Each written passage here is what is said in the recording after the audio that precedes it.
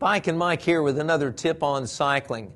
This one about what's the right bike for me. Lots of people buy bicycles based on the price of the bike, and they feel like that if they get a inexpensive bike, that bike's going to do for them anything that a more expensive bike will do. Well, the first thing to think of on a bicycle is, am I buying a bicycle that was built and designed to be used, or am I buying a bicycle that's built and designed to be sold?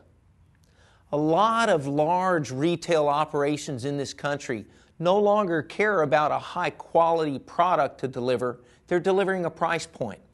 And if you buy a product based on a price point, you might get something that the first time you've used it a little bit, you can't even afford to repair it.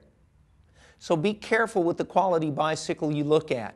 Look at a bicycle that's made by a very quality manufacturer and that's sold in a full quality bicycle shop. Bike shops do also have used bikes, and they can put you on a better quality product to start with at a lower price point. So look for a good bike in your price point, but look for a good bike that's made to be ridden, made to be used, made to be repaired so that you can do like I've done, ride for 40 years or more. It's a lot more enjoyable when you've got a bike that you can use and repair and keep riding. Live to ride another day. Look forward to seeing you out there.